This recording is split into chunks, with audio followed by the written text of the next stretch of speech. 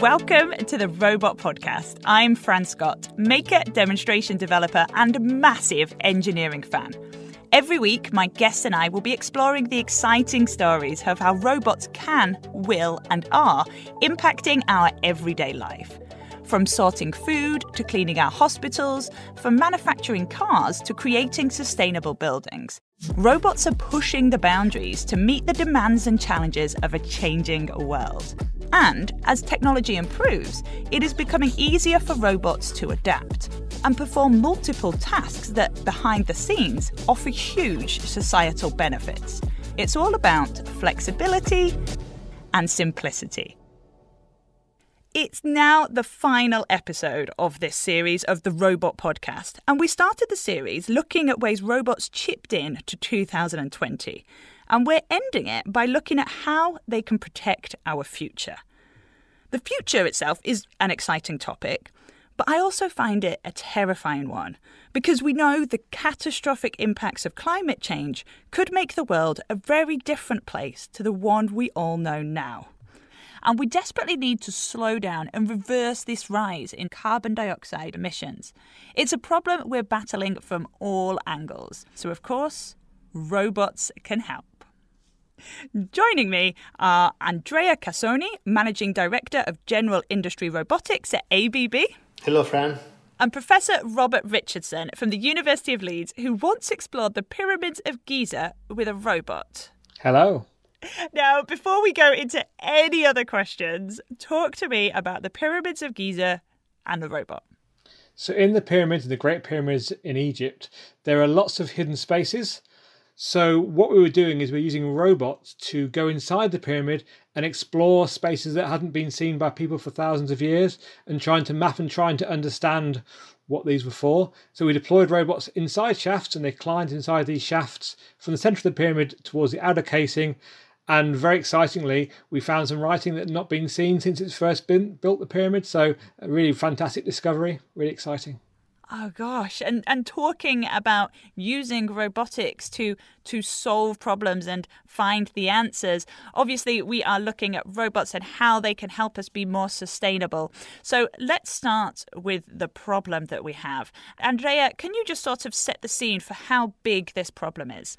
The problem is enormous. We are simply using the resource of this planet to a level that is not sustainable anymore. But on the other side, we are 7 or 8 billion and growing, and we have needs and a system which is somehow working. So now we need to couple the two things, the economic growth and managing the resources in a way which we can sustain. So, Andrea, how can we use robots to try and fight climate change? Oh, it can be done in a number of ways, Fran. But let's clarify. Robots is a big category of machines. And we can split it essentially into the industrial robots that typically are used in the factory, and all the other robots, sometimes they are called service robots, which goes from drone to the domestic robot, for example, in house cleaning. If I take for a moment the first category, the industrial robot, they can help our future becoming more sustainable in a number of ways. Essentially, to me, they really help reducing waste of resources. What a robot in a factory does is to limit the amount of resources needed to the essential minimum. It's both for direct material as well as for energy consumption. It relates to the factory layout, to the factory footprint, which implies a reduction of energy consumptions, to a better quality, reducing scrap. Every time there is a scrap or the need for a redo an object in a factory, this means a waste of resources. So robots helps eliminate or reduce all this. Yeah, because it's waste not only at the point of creating the product, but like you said, you can then make the factory footprint much smaller, which saves the resources on building the factory. And it just keeps on escalating. And the more efficient you can make every single process within every industry will just save waste from every angle we can possibly do. And that's what we're trying to achieve to increase sustainability, yeah? Exactly, you're right. And it changes the sustainability of the entire chain, from manufacturing the raw material to shipping it to the end users. Robots helps stabilizing and improving manufacturing processes. Okay, so they reduce tremendously waste. Let me give you an example, Fran. Imagine a robot painting, okay, painting an object. It could be a car. So the robot sprays, and by the fact that the robot is doing it and not a manual operator or a more rigid machine, you already save at least 30% of paint. So you need less paint to be produced, it goes on the car, you already are avoiding to waste resources, right? But that's not the only thing.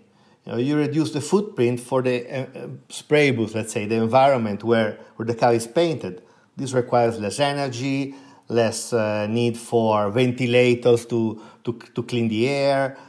Again, resources saved. You reduce the risk of making mistakes, right? So you don't need to redo maybe this paint job again in the factory, or you reduce the risk of having your car rusting, for example, right? And need for repair out of the factory, of the car factory. So again, resources that are not used. Brilliant. Yes, there's so many different ways that robotics and robots can help in terms of industry. But what about with the service robots? And that's your area, isn't it, Robert? That's right, yes. In fact, we can build upon what's been discussed already. A lot of the principles are very similar. So if we take the idea of reducing waste, we can take this forward into the wider city. When we repair and maintain these structures, we end up with lots of waste. So we can look at how we can do the right kind of engineering intervention to stop there being waste in the city. So just for example, if we wanted to pick up litter, we could do it in a smart way. So rather than a truck with a person inside walking around, if we could have a drone, for example, flying along and picking up these things very precisely, we would save energy in that way. Hang on. So are you saying we'll sort of end up with a future a bit like the film WALL-E, of where you have robots sort of picking up your litter as they go along? Well, we hope, of course, it's always good to change people's behaviour, so we're trying to avoid living in the first place. But absolutely, there will be robotic devices that will be charged with maintaining the place we live at. Part of that will be litter collection. Other parts, of course, will be other kinds of things that make our lives better. So robots themselves can help us be more sustainable in manufacturing. But what about the robots themselves? Because obviously they don't last forever. What happens at the end of a robot's life? And that's to you, Andrea. Robots last for several years, between, I would say, 12 to 20. Actually, we have robots out there which are even older. But by reconditioning them, refurbish them, we can extend this life a lot. And that's a service, for example, that we offer as ABB. We get the robot back, we recondition the mechanical part, we change the controller, which is the brain of the robot, we update it with the latest software, and we are ready to extend the life of the robot itself. So make it more into a circular type of economy. So recycling robots doesn't seem that much of a challenge, but how do we go about actually making the life of a robot last that little bit longer? Well, this is somehow embedded in the concept of robotics. Flexibility, the possibility to reuse robot in a different job than the original one, extend his life and extend his usage in different type of applications or production compared to maybe the first one. This has another implication in terms of sustainability.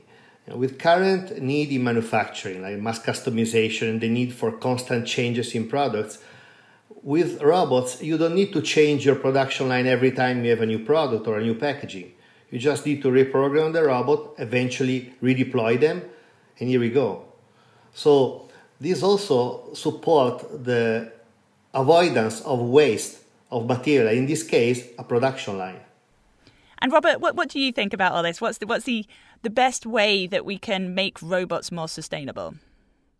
Yeah, it's true. I think one of the things we have to be careful of is, of course, robots have huge amounts of benefits. But like you say, we need to make sure that what we do doesn't create other kinds of problems. So robots must be able to be adaptable. They must be able to be reconfigured and also recyclable in terms of taking things apart and reusing them. I think this will become more and more of a concern or more and more of a issue we have to be aware of when we have more robots. So, of course, right now we have robots and they're rapidly increasing in the usage. But most robots aren't in people's houses, aren't in the city, aren't everywhere. They're in very defined places. Of course, the future we hope for has more robots doing jobs we don't want to do. That's amazing. We just have to be careful about that these robots aren't going to cause other kinds of problems. So examples of what things could happen. We think of drones as being so useful. Having packages delivered to our door would be amazing. It's already wonderful to have perhaps 7 or 8 hours delivery. Imagine sort of 20 minutes would be fantastic. But we have to make sure we think about things like wildlife in terms of what the impact might be of drones interfering with birds, with bees, and the component parts as well. How do we make the parts that can be either recycled or be reused? There are good examples of robots that can be somehow made of materials that can actually decompose. So, of course, lots of them have lots of plastic in, but could they be decomposed in some way? We have the fundamental, of course, electronics. So very importantly, we do take the materials out of them, the rare earth materials, and make sure we reuse them in some way. So I think it's not a showstopper. We definitely can address this, but we must be serious and make sure that we do understand, I guess, the challenges, and this future of robots that can help us in every way doesn't become a hindrance. Making sure the roads aren't littered with robots that have fallen apart is very important.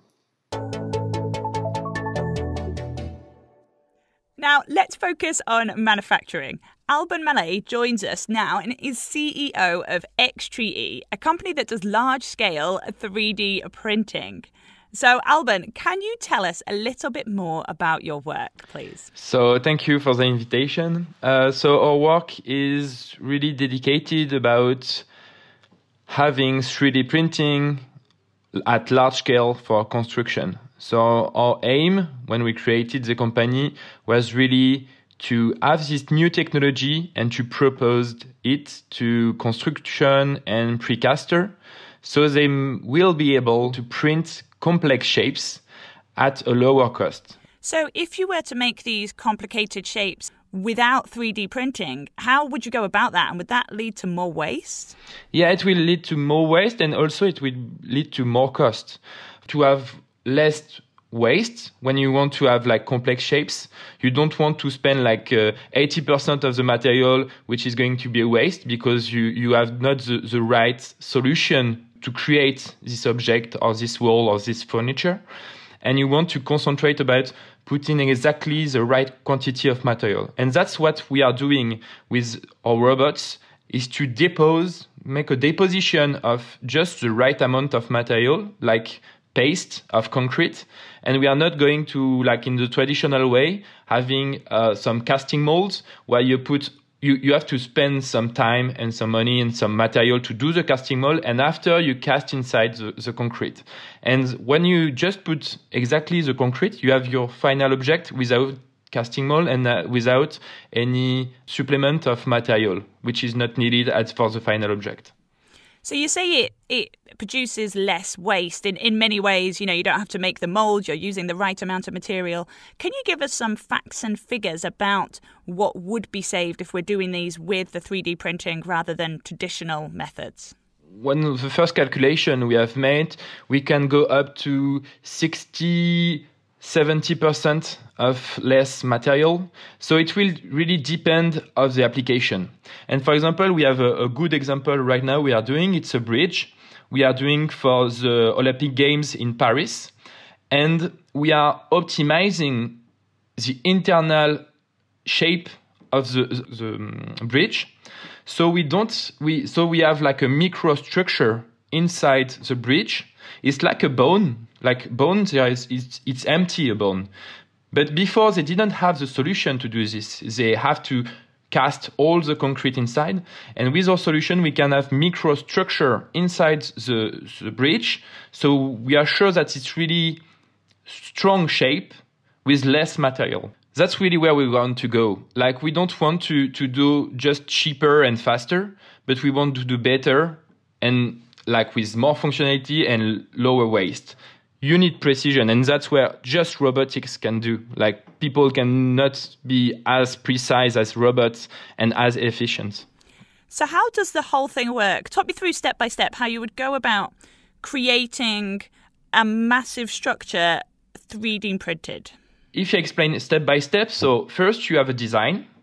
You work with architects and with civil engineers, and we use the robot like a robotic arm, but we just give him a program. So we are really precise of where we are going to put the material. And so the concrete is flowing from our mixing system, which is making a liquid concrete. And this liquid concrete is pumped up to the head and to the nozzle, which is handled by the robot.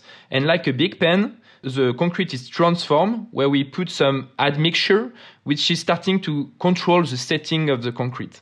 So we can manage to make it set in less than a minute, and we control exactly the good property of the concrete. And after, it's like a big drawing, like with a big robot. Instead of having a pen and a paper, you have directly from the pen and the paper to the robotic arm and the concrete, and you start to draw what you want to print. So it's a bit like a pen and paper, or like icing a cake maybe, and then you can build up layer on layer on layer, and then you end up with your concrete object. Exactly. So Alban, could you give me some specific examples of some things that you've made? In fact, we have a big variety of products because we are not focusing on just housing or just furniture. For example, we have done some ecological reefs. And so we have worked with some ecological engineering firms which were looking at artificial reefs, but not as before, where you had a lot of problems because the shapes were not adapted to the fishes. And now we really design up to microstructure where you have big pockets for example, octopus, etc. And you have also smaller pockets for other type of fishes. So we try to adapt a good living environment to copy what we're doing like for traditional corals, but which have been destroyed because of the pollution, etc. And we try to reconstruct this kind of corals to make them have the perfect habitats. So in fact, we do better habitats for fishes than for humans now, but that's the next step for humans. But it's more simple for fishes than for humans. I have absolutely loved chatting to you, Alban. Thank you so much for joining us. Thank you very much.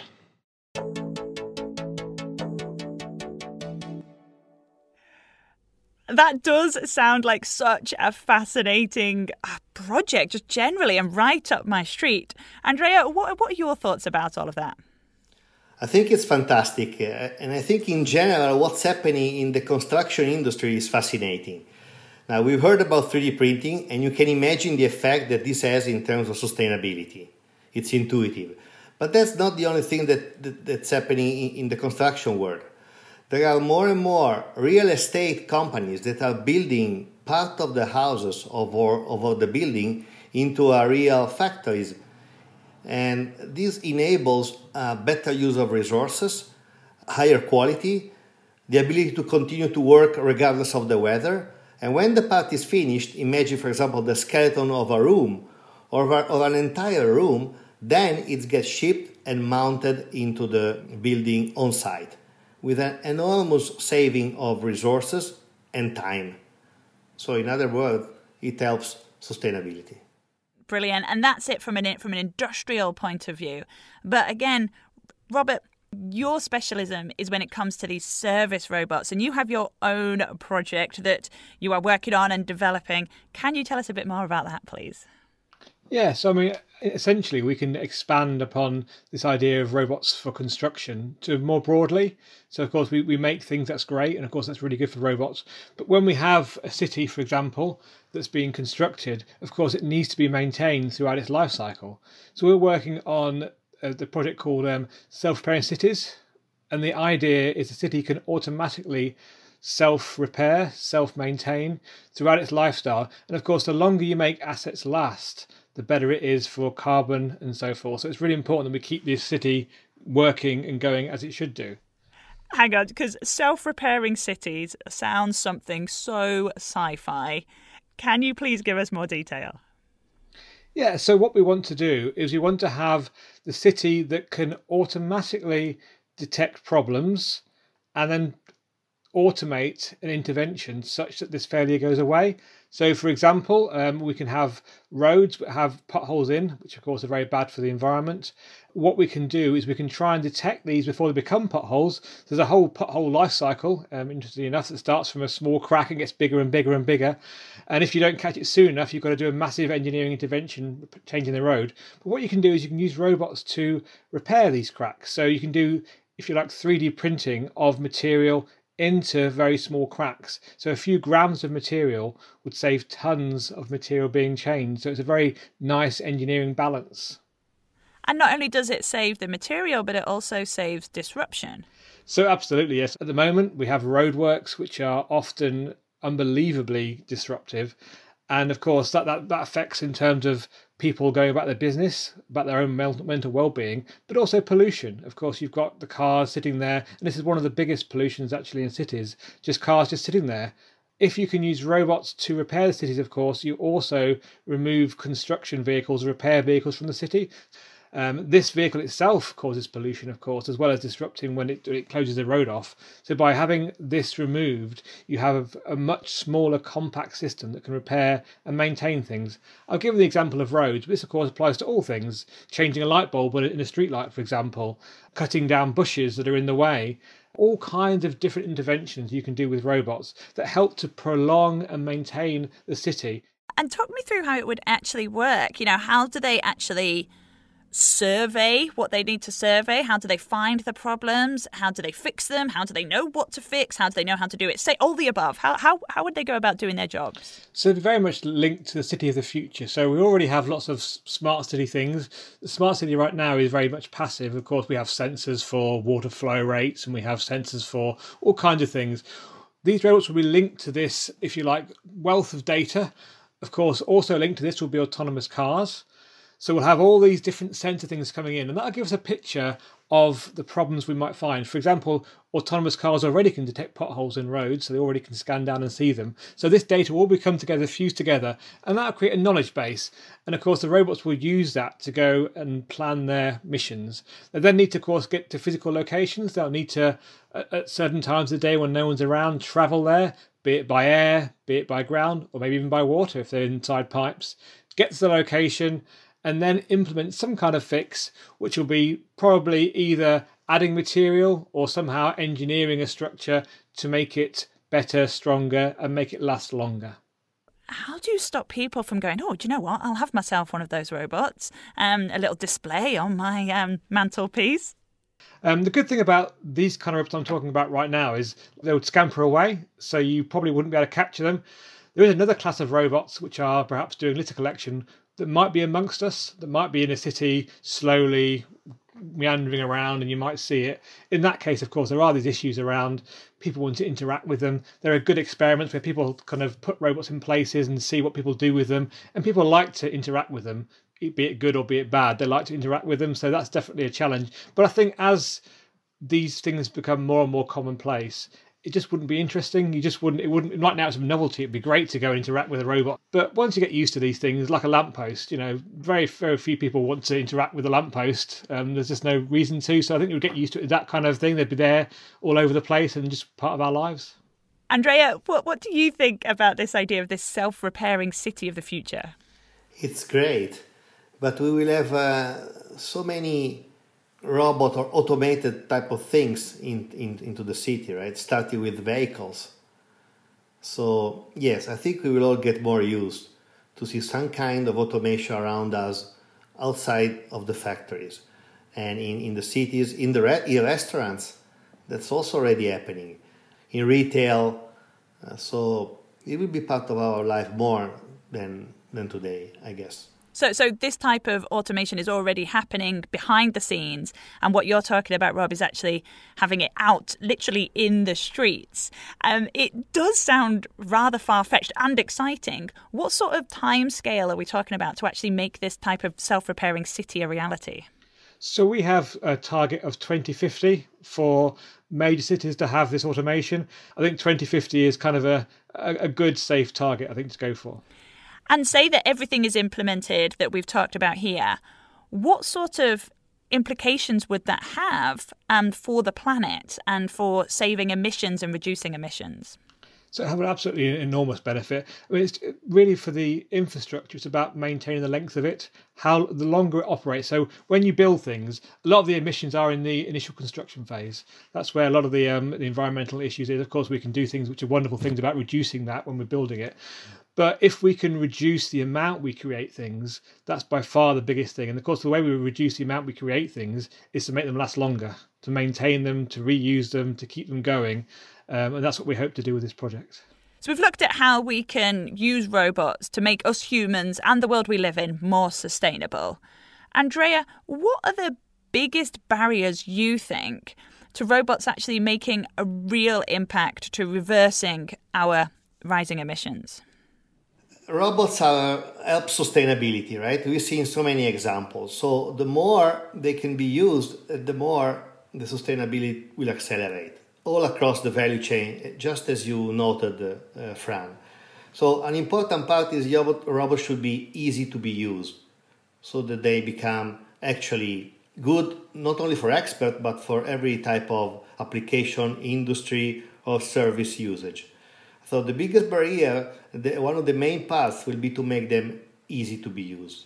So user-friendly, simple, as simple to be used as mobile phone today is. And that's, I think, the goal of the entire industry going forward. I think we're all of the camp that we want these robots to be taken up and used, but we know that sustainability isn't always the top priorities when it comes to running a company. So how do we actually make these robots be taken up by companies? This is one of those cases in which economical advantage and sustainability goes together. While you save resources, typically you save also money. And so when a process becomes more efficient and you don't have quality issues, you support the environment, but you also support your bottom line. So as long as we can support the deployment of this type of investments, I think we will see this becoming more and more used by all type of industry, and not only for sustainability reasons. So let's say that money and technology were absolutely no object. What do you hope the possibility with robots is for the future? And I'll go to you, Rob, to begin with. So I think that, of course, robotics and automation is all really about freeing us from jobs that are mundane, that aren't challenging, that aren't useful, that are dangerous, that are, of course, dangerous to us, dangerous to the planet, dangerous to the environment. So we want to look to get robots in all of these tasks so we can pursue more creative, more things that humans can do well. So let's get robots doing the things that we don't need to do, that are not really best suited for us. And then we can pursue more useful, more creative, more environmentally friendly, inspiring things that make us better as a people. Robert, it's lovely to hear your optimistic view of the future. Andrea, do you share that view? Is the future bright? Yes, I share the view 100%. I think the future is bright. I imagine a future in which we use a fraction of resources to achieve more or less the same output. And on that note, that brings us to the end of this episode and the end of the series. I hope you've enjoyed listening to it as much as we enjoyed making it.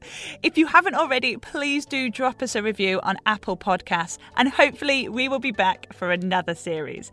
Thanks to Andrea Cassoni from ABB and Professor Robert Richardson from the University of Leeds, and of course Alban Mallet from XTreeE. I'm Fran Scott, and the Robot Podcast is a Fresh Air production for ABB. Part of the ABB Decoded series.